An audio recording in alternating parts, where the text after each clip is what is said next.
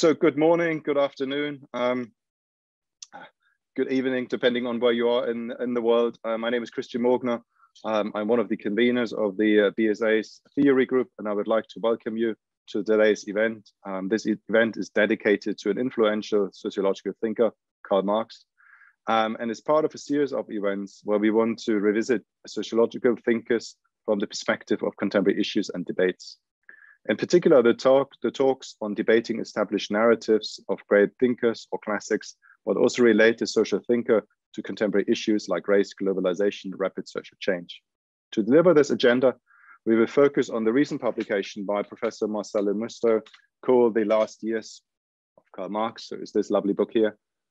And we hope that these discussions will demonstrate the relevance and usefulness of sociological theory for sociology on the whole. Today's event consists of 4 eminent scholars who have widely published and conducted research on Marxist theory in general. So let me briefly introduce them. So first and foremost, Marcelo Musto is professor of sociology at York University in Canada. He received his BA and MA in political science and PhD degree in philosophy and politics from the University of Naples. He joined the Department of Sociology at York University in Canada in 2014 and was promoted to full professor in 2020. He has held visiting fellowships at many universities around the globe, including notable examples like the University of Pisa, University of Helsinki, and Rikkyo University. Professor Musto is editor of the book series Marx, Engels, Marxisms at Palgrave Macmillan and Critiques and Alternatives to Capitalism at Routledge. He has edited a considerable number of books on Karl Marx, including publications like Another Marx, Early Manuscripts to International with Bloomsbury Academic, The Marx Revival, Key Concepts and New Interpretations with Cambridge University Press, Rethinking Alternatives with Marx, Economy, Ecology and Migration with Palgrave Macmillan. And of course, he has authored the book that is the center of today's discussion, The Last Years of Karl Marx. So that's this book over here. Professor Musto will be joined by 3 eminent scholars for today's event, which I will present in alphabetical order. Kevin B. Anderson is Distinguished Professor of Sociology at the University of California, Santa Barbara, with courtesy appointments in feminist studies and political science. He is author of books like Lenin, Hegel, and Western Marxism, Foucault and the Iranian Revolution, Marx at the Margins, or Nationalism, Ethnicity in Non-Western Societies, and Dialectics of Revolution, Hegel, Marxism and its Critics through a lens of race, gender, and colonialism. He writes regularly for New Politics, the International Marxist Humanist, on Marxism, and on international politics and radical movements in Africa, Europe, and the Middle East. Professor Imani Banjiri is also from the Department of Sociology at the University of York. She studied in Calcutta and earned her PhD and MA. With her thesis completed in 1988 with the title, The Politics of Representation, a study of class and class struggle in the political theater of West Bengal. Since then, she has continued her work on areas of Marxist, feminist, and anti-racist theory. She's especially focused on reading colonial discourse through Karl Marx concepts of ideology and putting together a reflexive analysis of gender, race, and class.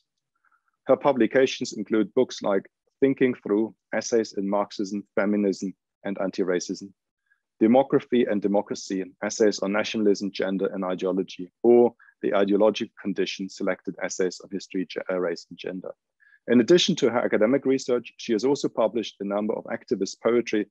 For instance, her book, Colored Pictures, teaches children about confronting racism. David Smith is professor at the Department of Sociology at the University of Kansas. Before joining the University of Kansas in 1990, he studied sociology at the University of Wisconsin-Madison and economics at the University of California, Berkeley. His works are at the intersection between political sociology, political psychology, and political economy. That interest and his background in social theory has led him to publish on a great variety of topics, like on prejudice and intolerance, authority and authoritarianism, the Holocaust, the Rwandan genocide in 1994, on charisma and crisis, capitalism and labor.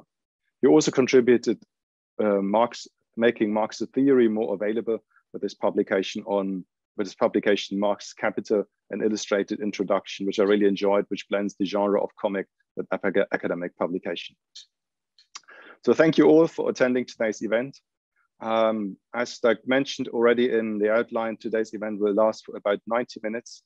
In the first half of the event, Professor Muster will open with a statement on his book, which is followed by replies by the other discussants. After that, we will open the general discussion so that you can freely join the continuing debate. Please note that today's event will be recorded and made available on the website of the British Sociological Association. So if you don't want your image to be made available, please use the chat function for the discussion, which I'm going to monitor. So that's for me for today.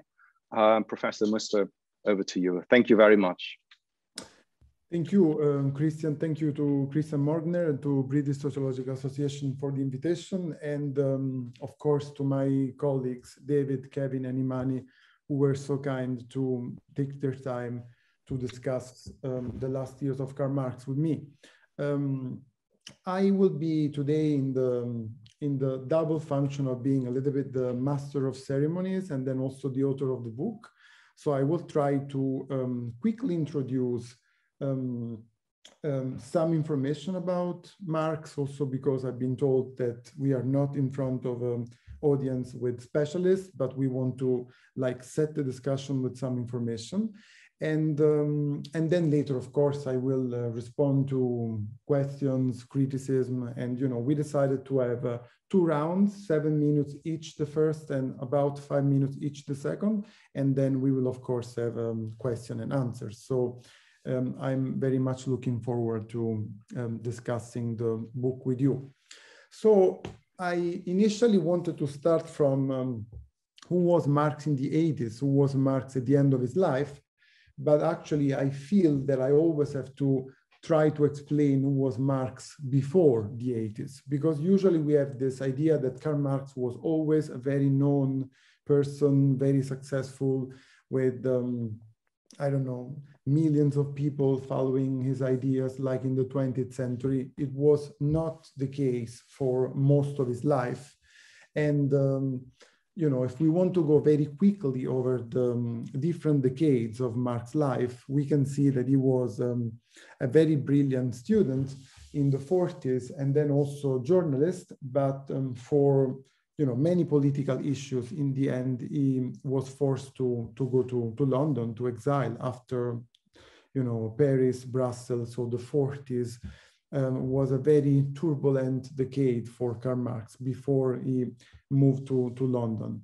And the 50s, perhaps this was the decade of dramatic isolation for Marx, because this is after the counter-revolution of 1849. So I wrote another book, Another Marx, that is also a sort of intellectual biography of this period. And we can count on the fingers of perhaps only one end, the kind of, real connections and, friends and political contacts that Marx had in the 50s. There were very few people close to Marx in this long decade of counter-revolution and also study of political economy that, of course, changed with a crisis in 1857 and then with the writing of the Grundrisse.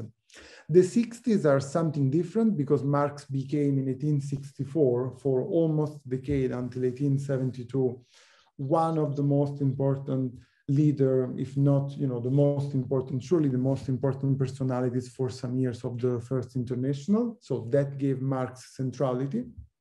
And this centrality in the socialist arena became particularly visible after 1871.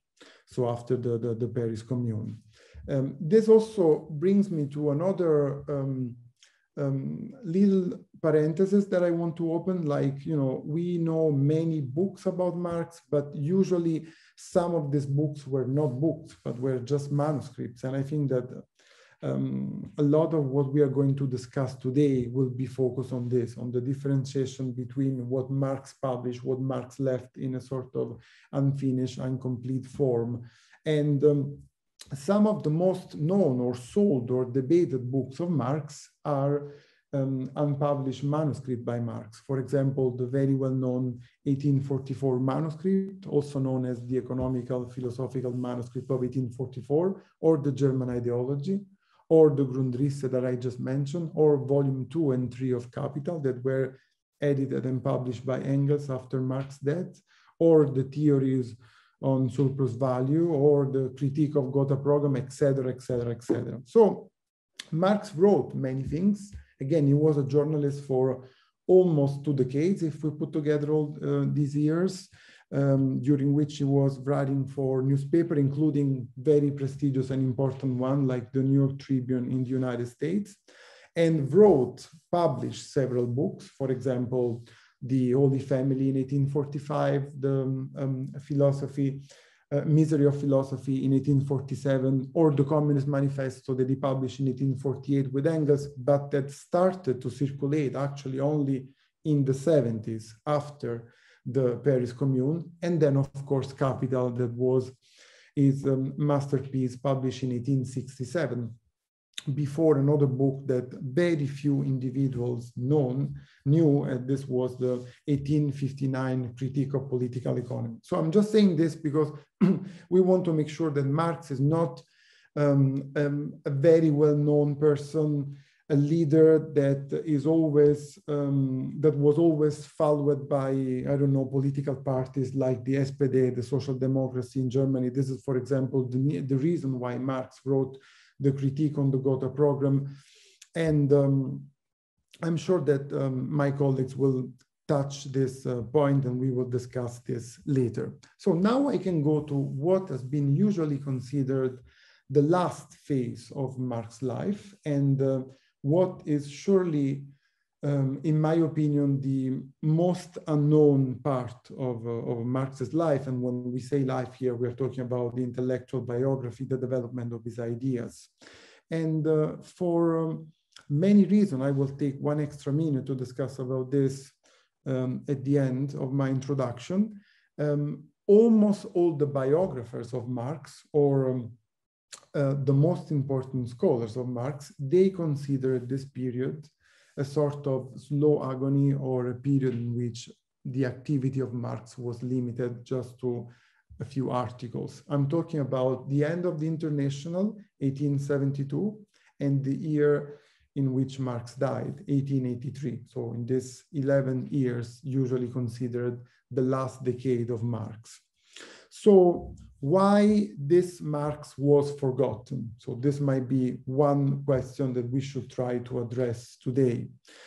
In my opinion, there are many reasons for this. First of all, because after the end of World War II, when Marxism really became the most important, I don't know, political, philosophical ideology and doctrine in many European countries, with the communist and socialist parties, trade unions, after, of course, what happened before in Soviet Union in 1917, and then parallel to the end of World War II in China. So in this period, there is another Marx, because this word, Karl Marx, this name, Karl Marx, has, in my opinion, different meanings according to a certain part of the world or a certain period, right? So a Marx in 1970s is not Karl Marx of the 1930s, because of all this manuscript that were published, for example, and that changed the profile of Marx. So another Marx is at the center of the debate, and this Marx is the so-called young Marx. So the Marx that is writing about alienation, the Marx that was very useful to criticize Soviet Union, Stalinism, the Marx that was loved in Paris by existentialists, not only them, of course. So there is an hegemony in the discussion, in the debate about Marx that, in my opinion, lasts at least for 2 decades. And as I mentioned before, these books, the manuscript, the uncompleted manuscript that Marx wrote in the 1840s, the philosophical manuscript of 1844, the German Ideology, these were the most discussed and sold volumes, and not only in Marxism, but also in university courses in Italy, Germany, friends, etc. So this is one reason. Of course, this is of course not the only reason, but connected to this, there is a debate that divided this young Marx to the so-called major Marx, but this distinction is basically made between 1844 and 1867. So this last Marx is completely forgotten. And also the period of the International, that is very important for Marx because it's not only learning by reading his books, but also with political activities and with political confrontation and discussion with other socialists at this times. These things are left in the background, if not forgotten at all. There is one more reason that I would like to mention in the last minute and a half that I have left, that there were no writings available until a certain time. So if we look at the Marx Engels collected works, the Marx Engels Werke, the German edition, etc., there are many volumes in the 40s, all this manuscript of the early writings, etc. Many volumes in the 50s, the journalism for the New York Tribunes, the political writings of the International in the 60s, etc. But the published materials in this decade, 1872, 1883, were very few, right? So many people believed, I'm talking about the old Marxologists, the old generation, that Marx had done very little in this period. And this is not true for, at least a few decades, in particularly after a very well-known scholar has published, Lawrence Crader, the ethnological notebooks of Marx. This was a big revolution in the understanding of what Marx did in this period. Like in the 60s and the 70s, the Grundrisse started to circulate and also helped the readers of Marx to have another chapter, another missing chapter of the development of his ideas. And of course, the Marx Engels Gesamtausgabe, the new edition, the new historical edition of Marx and Engels that has been republished after 1998 is also helping us a lot in the past years with many new notebooks of excerpt. And I'm sure that my colleagues, David in particular, will talk about this in a few minutes.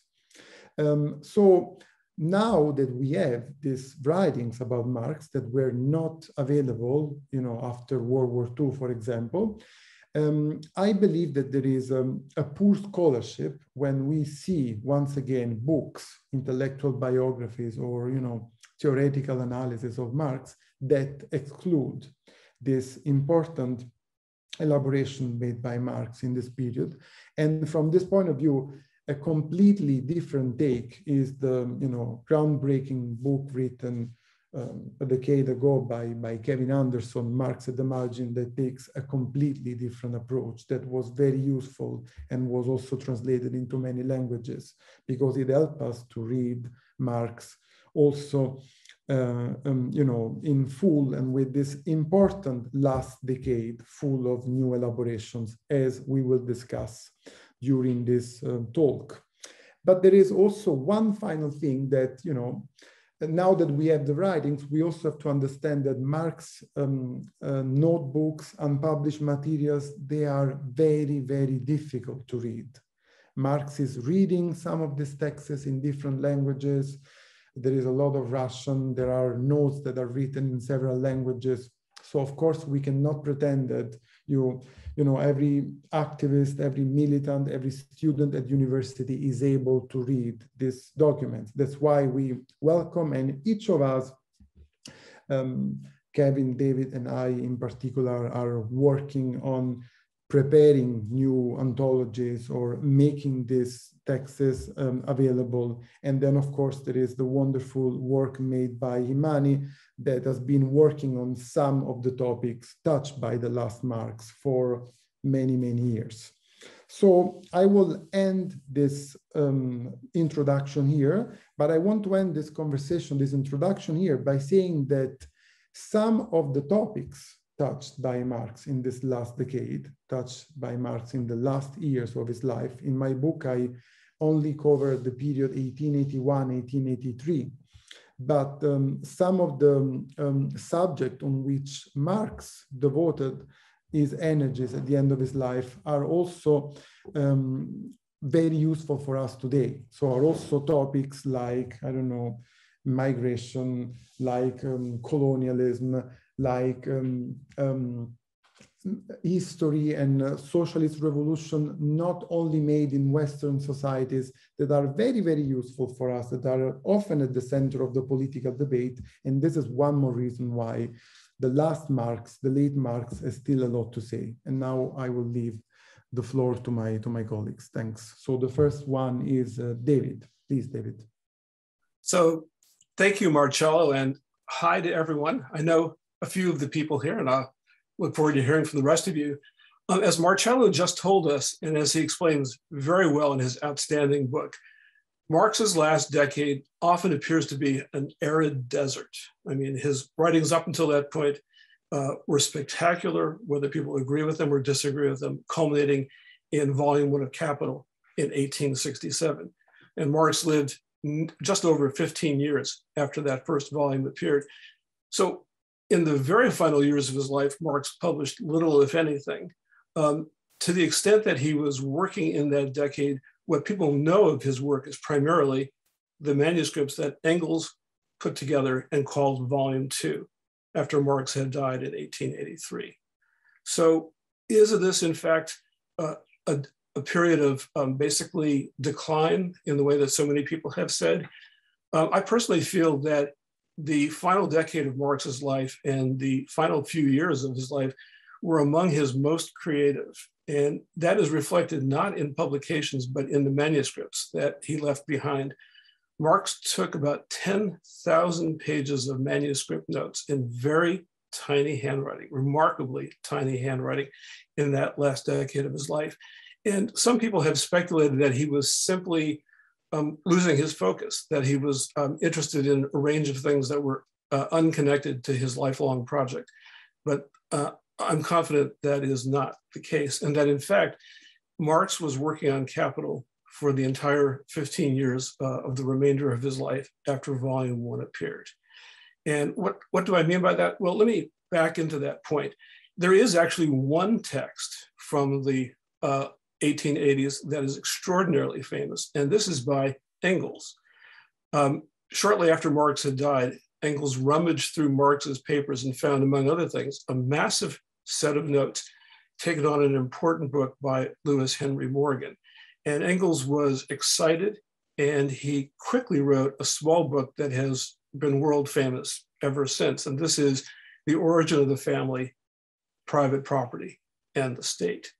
Now, this is a major contribution, but I think it's also a misleading contribution. And the problem lies in the word origin. The implication that Engels leaves us is that Marx was trying to trace the prehistory of the state and the family.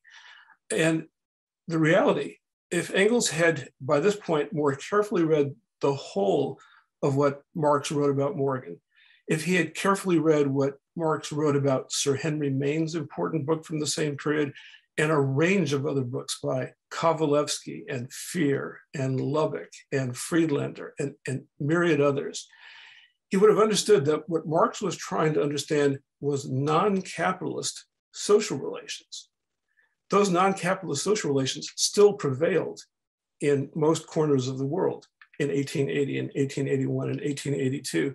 So Marx was certainly interested in the origin of class and the family and the state, but he was most fundamentally interested in the world that capital was expanding into. Marx was writing what we call volumes 2 and 3 of Capital, particularly volume 2. Volume 2 tends not to interest people as much as it could. Volume 1 focuses on the production process. Everybody who has an interest in Marx has at least dipped a toe into volume 1 of Capital. Volume 2 has the forbidding title Circulation Process, and circulation sounds dull and bland, but in reality, Marx was talking about the formation of the world market. In the most important manuscript in volume 2, which Marx began to write in 1878, Engels called it Manuscript 8. Marx relaxed the assumption that capitalism was a static system, and he began to look at global capital accumulation directly for the very first time. He was reading about non-Western cultures, non-capitalist cultures at that very moment. And I'll spare you the details, but it's clear to me from years of research on Marx's so-called ethnological manuscripts, which will appear before long in a fully English, fully edited translation. It's clear to me that Marx was trying to understand the world that global capital accumulation entails. If capitalism is spilling over from its origins in Europe to the entire remainder of the world, the consequences in all of the different parts of the world depend on the character of social relations in all of those different places. So Marx studied Algeria, India, Indonesia, Latin America, the matrilineal belt of cultures in Central Africa, and many other cultures in this period. Marcello does a particularly good job of delineating what Marx had to say about Russia in this period. But if we dig deeper into the so-called ethnological notebooks, which are notebooks on Lewis Henry Morgan, Sir Henry Maine, and others, we find that Marx is not just collecting details, he is actually trying to understand social structure in a fundamental way. And I will close with a brief characterization of what Marx felt he had found. Engels, when he wrote about Marx's notes on Morgan, was preoccupied with some of the things that Marx said about marriage, and strange phrases like syndiasmian and punaluen might resonate for those of you who have read The Origin of the Family, Private Property, and the State. But marriage was a tangential issue for Morgan. Morgan was trying to understand the character of what we can call clan society. The world over, people have been organized in various ways that have been called tribes, and a number of other terms have been used. But Marx believed that Morgan had, by means of analysis of dozens and dozens of cultures, that Morgan had identified a structure that had in all likelihood migrated around the globe as people migrated around the globe. And Marx believed that his work up until that point, which had focused on class society, should be supplemented by attention to what we can call clan society. This is a barbaric simplification, but if we look at the issue of origins, we can say that what Marx was perceiving was a transition from clan to class. That transition took a number of forms that he delineated. In some cases, it involved agriculture. In other cases, it involved herding. The Irish case, which was documented by the Irish themselves in the 8th and 9th centuries, is a classic instance, and Marx paid very careful attention to that. In any event, leaving the fine details to one side, I'll say that there are a great many fine details.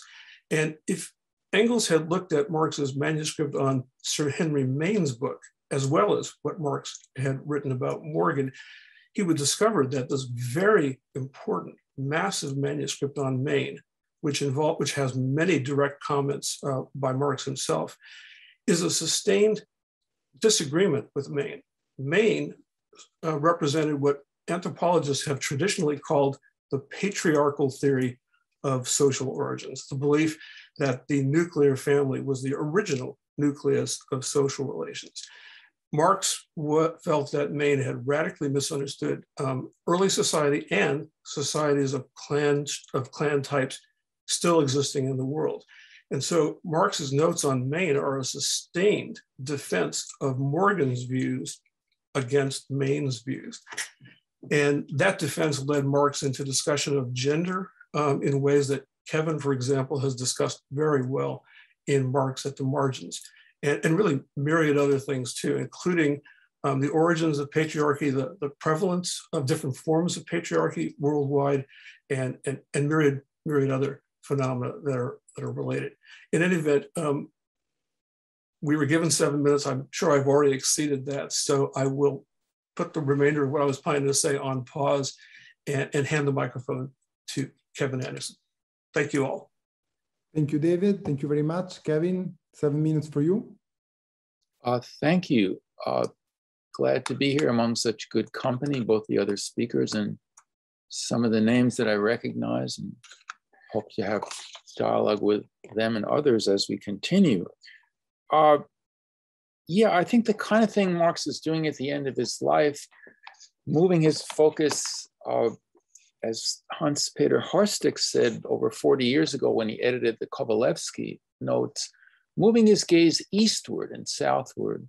And of course, I woke up this morning to this horrible news of the coup in Sudan, which, along with the Taliban victory in Afghanistan, is just, possibly a sign that we're moving into a counter-revolutionary period.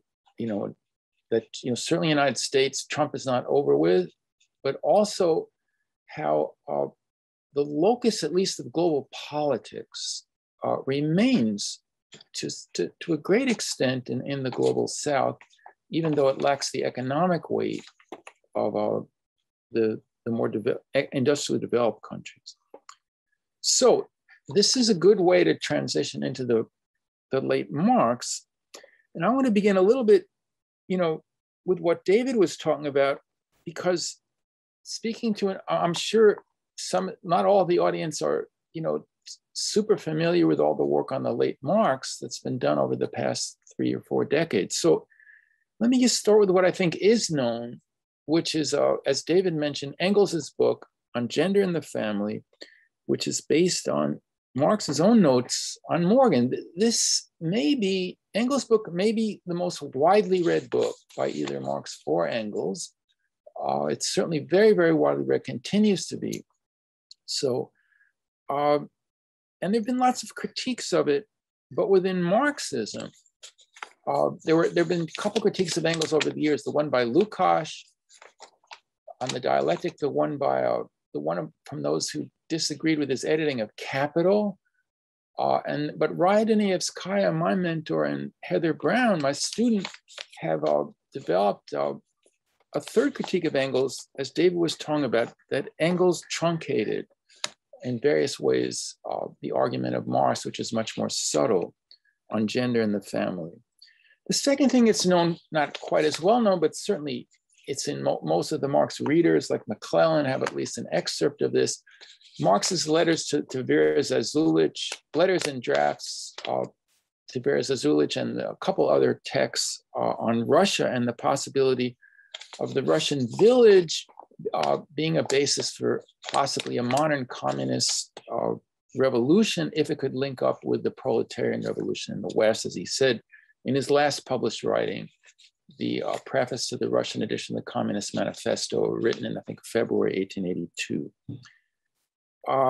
So I want to, talk about Marcello's book, which for the first time carefully surveys the whole of the last few years of Marx. Because what others have done is focus on, what we thought was maybe the most interesting parts or whatever. But Marcello has tried to very usefully and carefully survey the whole. So of course, what David was talking about, the ethnological notebooks, broadly conceived, which is, I think David said, 10,000 pages of material, certainly many thousands. And they cover all the different societies that David mentioned. We could also mention Latin America. We'd also mention indigenous populations of North and South America. And a lot of that is on gender. There are also the debates with the Russians that I just mentioned. Marcello surveys that as well, the possibility of revolution in Russia, how that fed into proletarian revolution in the West, in Marx's eyes. But these were not the only things Marx was doing, as interesting as they were, because Marcello points out that in 1880, there's a heavy involvement in the French Socialist Party, helping to draft, I don't think it was called the Socialist Party yet, helping to draft their program. There's also that wonderful Enquête Ouvrière, which is, I think, the first example of a push poll, because the questions push the workers. toward a socialist consciousness. It's not simply an ordinary survey, but how could Marx have done something ordinary? The notes on Adolf Wagner, 1879, one of the core texts in his critique of political economy. And then these massive notes on European history based on a book by Schlosser that go on and on and on for thousands and thousands of pages that I think are part of that 10,000 David was talking about. And then notes on various scientific and mathematical topics. So Marcello, for the first time, surveys all of this, and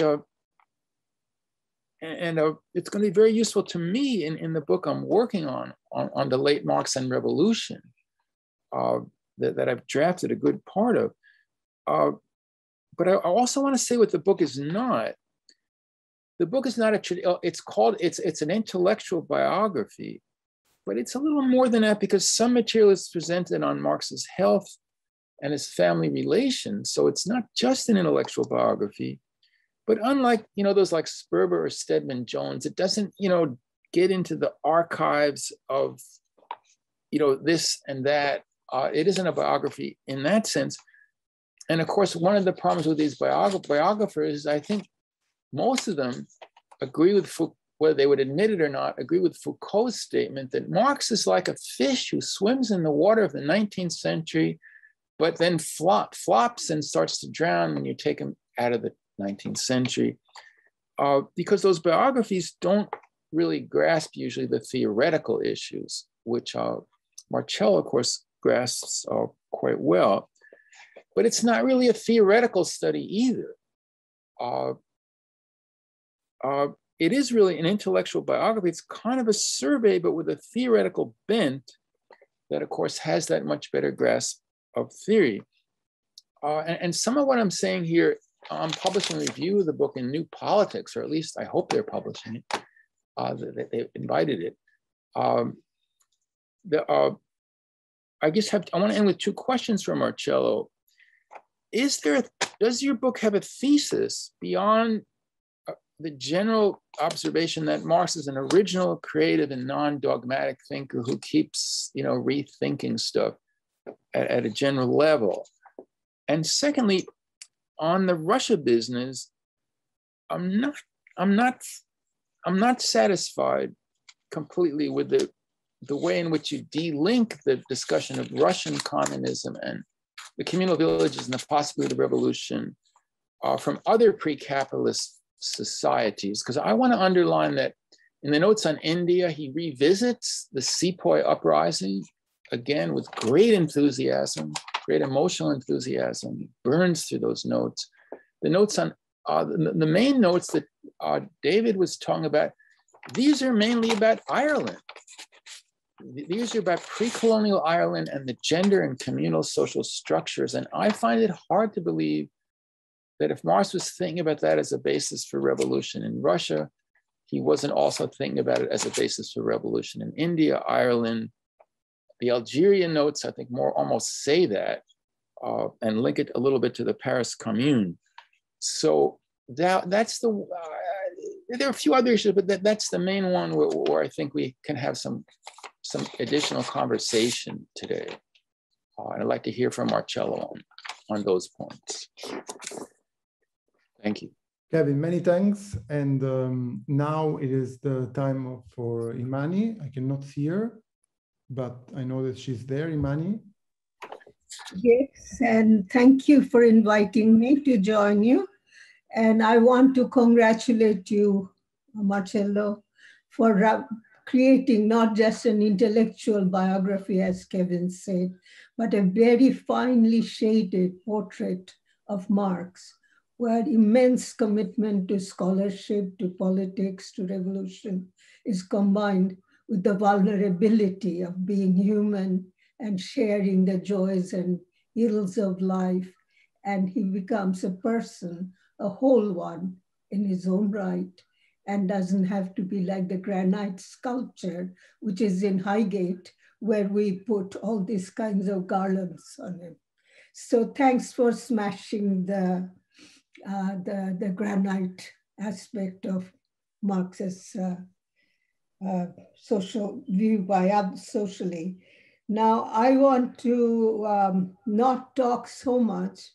I have no great scholarship that you seem to share on the later writings, not a direct one at least, but ones that are available here and there, beginning with Hobsbawm's book on pre-capitalist economic formation, Theodor Shanin's work on late Marx, and Sevran work on the Morgan Ancient Society. But it's not what interests me about your book is the political implications of what you have actually brought out to us. And I think that it's really important to remember that Marx has to be freed from the stereotypical Second Internationalist or Leninist version of him used extensively by communist and socialist parties and scholars of the left. And it should be noted that though Lenin didn't have the opportunity to read much Marx, those who came along after him and read a great many things which you read even much more than that, but they didn't take the trouble of learning from it and altering their approach to what is Marx. So the Marx that they had shared equally between supporters and detractors, the view of him as a positivist, scientificist, economistic thinker who thinks that there'll be an immediate and or there'll be an inevitable move from capitalism to communist revolution, as though the this law-like understanding of social transformation that they invented out of Marx and probably abetted a bit by Engels, that communist revolution would be a mere function of capital structural movement. And this approach is really quite detrimental to the work on new ways of perceiving Marx. So I think that what you have done, that this approach to Marx, which automatically spells out into a vanguard party, an organization of democratic centralism, which becomes ever more centralist rather than democratic, and gets involved either with bourgeois politics or an authoritarian top-down political chain of command, has been broken by the work that it can be by using your book, not that people always will, but it makes us rethink how we've been doing our communism. Now, freeing Marx from these various reificatory forms of reading, I feel that your text tries to restore Marx to his historical materialism and reveals the rich possibilities still alive and well from his social and political thought, particularly from the last years of his life. And coming from India as I do and being involved in some ways with communist politics through my life, I feel that your book has helped us to further our challenge to the two-stage theory of communist revolution. The reader is seriously prompted to ask questions of it regarding class struggle and communist revolution and the consequence of the acceptance of such a theory, because it causes fundamental problems in conceptualizing the organization of any revolutionary movement.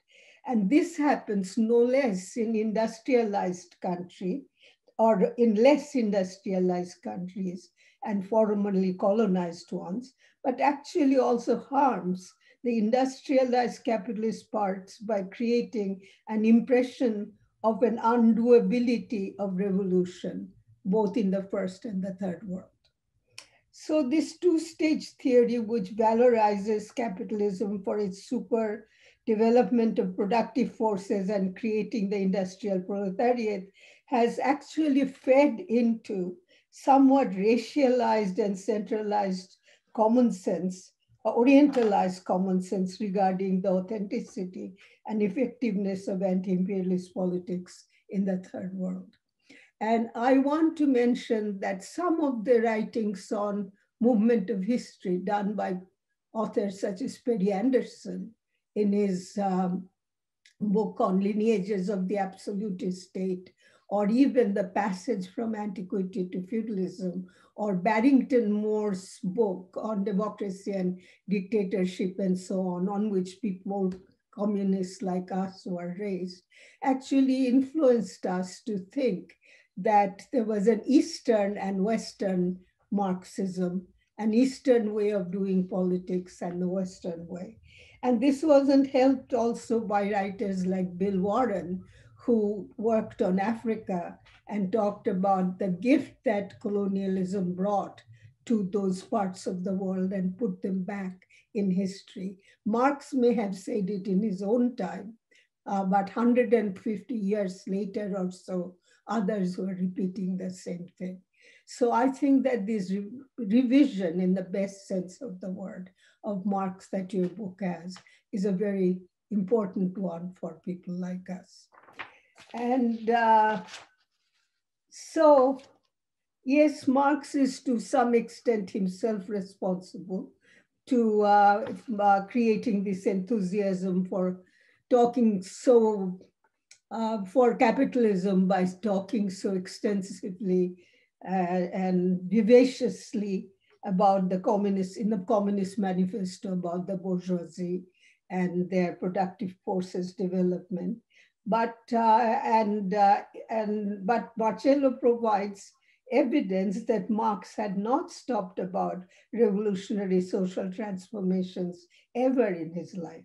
In his last years, he was increasingly coming to consider other types of social formations as possible revolutionary spaces, providing necessary subjectivities and agencies for making fundamental social transformation, nor perhaps in historicizing and specificizing capitalism did Marx think that capitalism in the West, let's say advanced capitalist countries, was the only model, or socialism there were the only models that we would have had. So this text does quite a bit of model breaking out of the, from the past. And I want to further remark that about the perils of two-stage theory, which threw the communist movements in countries such as India and China into a great quandary, not the least because they had to engage in anti-colonial and anti-capitalist struggles at the same time. But the two-stage theory taught them that their own productive classes, namely peasantry and small commodity producers, could not provide them with the revolutionary agent, the right agency, and the circumstances under which they could become engaged in a task of revolution. Now, the class that was there, the agriculturally productive class that we had no use for, the industrial proletariat that we need stereotypically in that formulation, was largely non-existent. So in India, this resulted in an indefinite deferral of the communist revolution, and that continues to this day. So the Communist Party of India later then lent all its support in supporting the bourgeois state in the first instance before undertaking the revolutionary task, and joined the planned economy of India, where the state itself took a role in spearheading capitalism in the agricultural sector and joining with the national bourgeoisie or developing national bourgeoisie so that we could have a proletarian class for it. Now, to make this point a little clearer, I'll just say this, that Marx's research as outlined by Marcello on Russia, on other parts of the non-Western, non-European world, he's made it, and his reading of, for example, left populist philosophers and novelists like Chernyshevsky, and you have not mentioned, for example, Goncharov's Oblomov. I don't think Marx would have had the time to read that, but later writers in that tradition, Lenin's own book on capitalist development in Russia, all kind of, aid us in believing what you have said, that Marx changed to some extent his views on revolutionary possibilities across the world, perhaps because he felt that the knowledges of productive forces that are needed for revolution can be shared across the world. They don't all have to, as you pointed out, undergo the same trials and tribulations, but skip a stage or two or incorporate the knowledges of these countries, of the developed countries, into doing what it is that a new communist project. And but yet at the same time, the Obshchina's life, as you pointed out, is not an idyllic one. It's not an imagined pastoral paradise. But however, what you point out is the importance of such collectivist productive property owning relations when inserted in the capitalist, anti-capitalist movements. For example, the Zapatista project and some others could become an aid to creating a socialist revolution or a communist revolution, which would have a fused protagonist, which would be industrial proletariat and the agricultural land workers and owners. So I just need to finish by saying that you have actually done a very important service to actually moving our attention from a kind of a fixed approach to the proletariat as the industrial male white worker. And it is kind of brought us to also to the question of not modernization, industrial technology, but to the question of land and land grab, forms of primitive accumulation going on now, which are creating innumerable forced global migration, destroying territorial sovereignty and all modes of collectivist production and lives. So I just want to end by saying that we really need to remember that Marx, by the end of his life, cannot be categorized as either Occidental thinker or an Orientalist thinker. Marx's position as an Occidental thinker has prevented many new nationalist, liberationist, indigenous, and other movements from being able to feel that they can take part of him because he is an old white man and had a Eurocentric worldview. But what we have got out of this book that you made is actually that he broke through the barriers of this Occidentalism, and Orientalism, Eurocentrism, and nativist nationalism, and opened up a way of thinking about communism, which is truly international. Thank you. Thank you very much, Imani, and thanks to all of you for the generous words that you just mention about my book, about my work. I have to be very fast because our time is limited, and this second round we have to try to be a little bit more concise so that we can have time to discuss with the audience with possible questions or remarks that we are getting from those who are listening to us live. Then there will also be YouTube, since this conversation is recorded. So I wanted to explain what did Marx do in this period, but actually all of you did it so well. And, I don't have to go through this.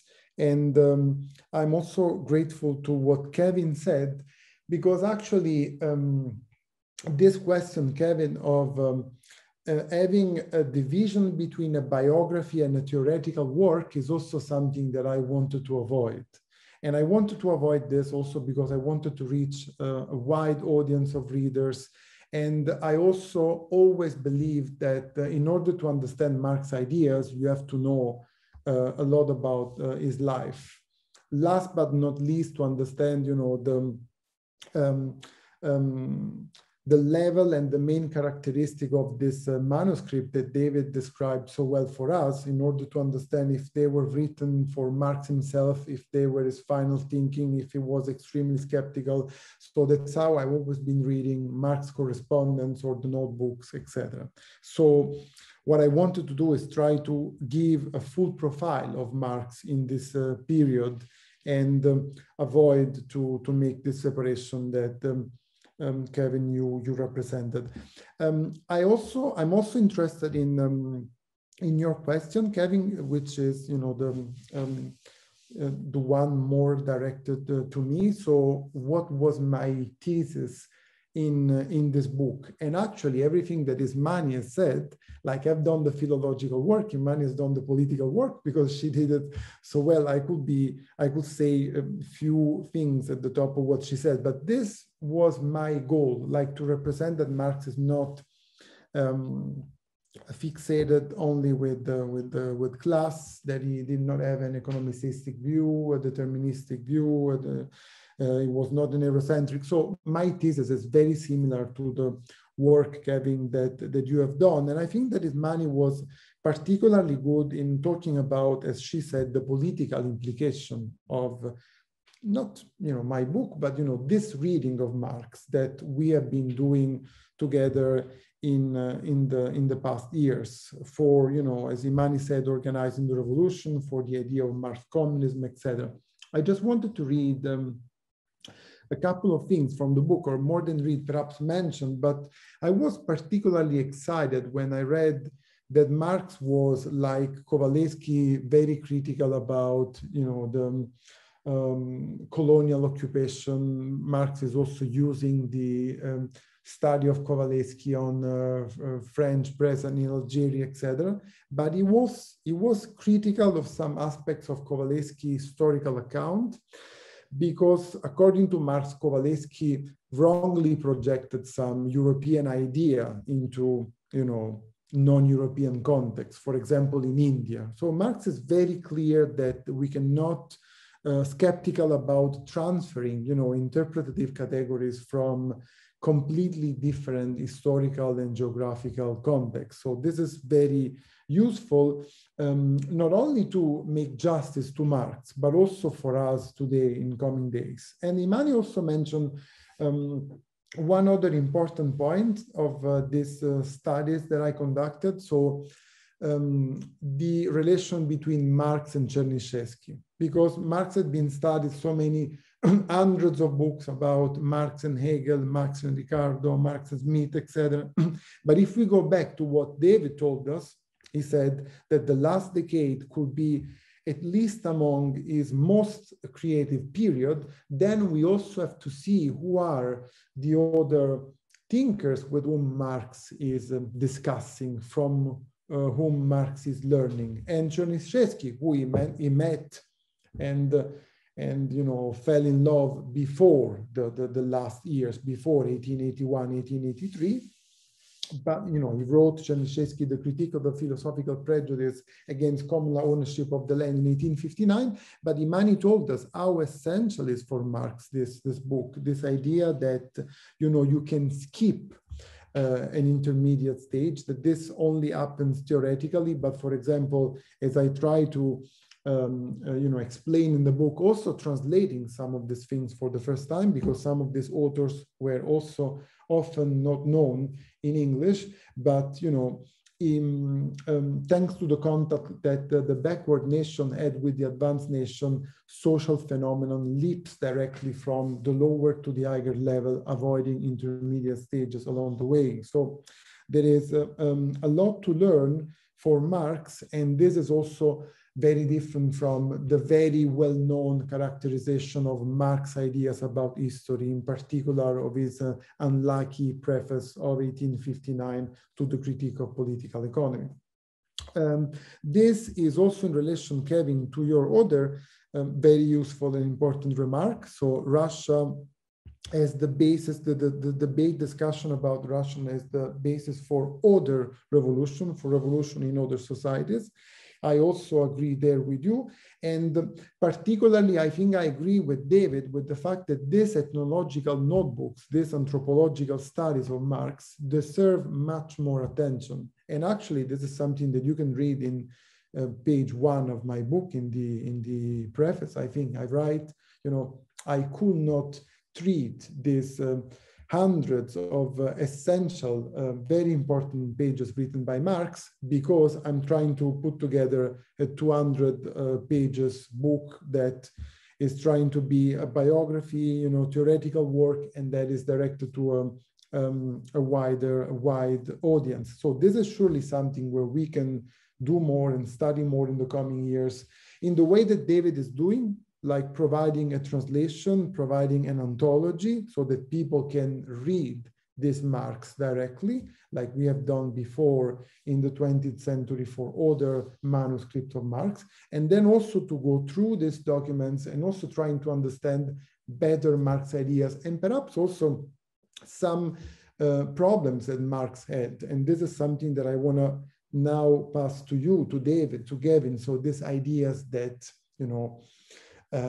Marx is looking at these societies of the past as a good point where to find, communal dimensions of social life. Of course, I'm not talking about economic life, because I try to make very, very clear in the book against all the third world readings of Marx that were very popular in the 70s in Japan, in Latin America, etc., that Marxist communism is something completely different from, I don't know, the pan-Slavic communism of Herzen, and that this obshchina, as Imani also told us, is something that cannot be taken as the model for communist society. So I would like to hear more from you from this point of view, the way that Marx look and think about the potential of the ancient societies. And I also want to take the last minute to say that my book is also a lot, I'm grateful for what Kevin said about Marx's life, because I wanted to talk about what Marx did in his life, and also the fact that when he went outside Europe with his ideas, he also did that with his body. And for the first time, he left Europe and he went in 1882 in Algeria, even though in a very dramatical conditions before of his health. So I will conclude this by saying that with this Marx, with this manuscript that were represented and summarized so well by David, I think that we can go back to Marx differently from the past, not always only to look for answers, solutions, but it is very interesting to look at Marx's questions and the way he was asking questions, the way he was looking at society, the way he was trying to learn always more and on a more global perspective.